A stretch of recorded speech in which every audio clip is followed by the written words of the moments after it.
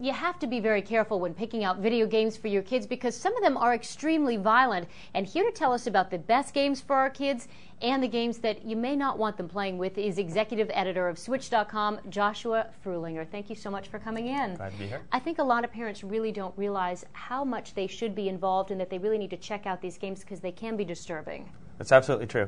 They're going to ask for games this holiday that their kids are getting that are extremely popular. One of the big ones is this one, Call of Duty 4. It's a beautiful game. It's fun. I've played it. I had a blast. But I wouldn't want my kids playing it, especially if they were young. It's got themes of nuclear destruction, suicide, and terrorism. So if your kids are already used to that, if they've seen R-rated movies, it's fine. If they haven't, this could be a little disturbing for them. Okay, and this Call of Duty 4 is compatible with the Xbox 360 and PlayStation 3. Okay, and yes. Xbox runs for? This one runs about $3.99. $3.99, and yep. You've brought a couple of other games. One we should look out for a bit as parents. Yes, here's Halo 3, one of the biggest games of all time.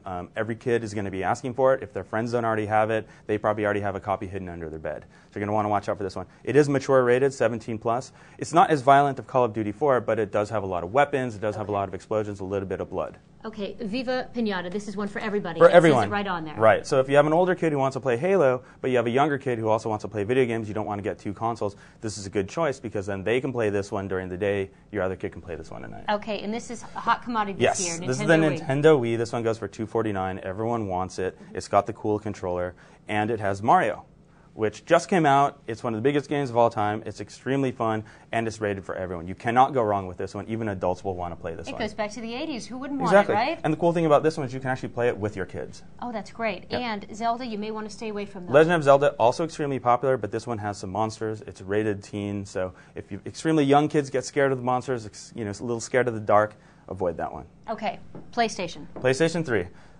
Beautiful graphics, also plays high-definition movies. Ratchet & Clank, Tools of Destruction is one of the biggest games for that one this holiday. Your kids are probably going to be asking for that one.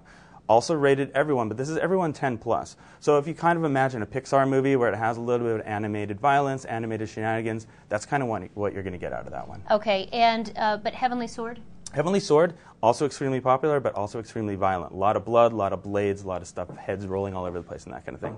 It's very disturbing what you can see in games right now. But basically what parents should do is not have the game inside the kid's bedroom. Put it out in a common area, see what your kids are doing, and play it with them, right? That's a very good point. Get involved. I mean, you might have a little fun yourself as well playing the games with them, but most importantly, you're going to see what they're doing. You're going to see what that content is, and then you can make rational decisions about what they should or should not play. All right, and PlayStation 3 runs for? That one runs about $400 as well. $400. Yep. Joshua Fruhlinger, thank you so much for coming in. Glad to be here. Making sense of video games for us. Sure. All right.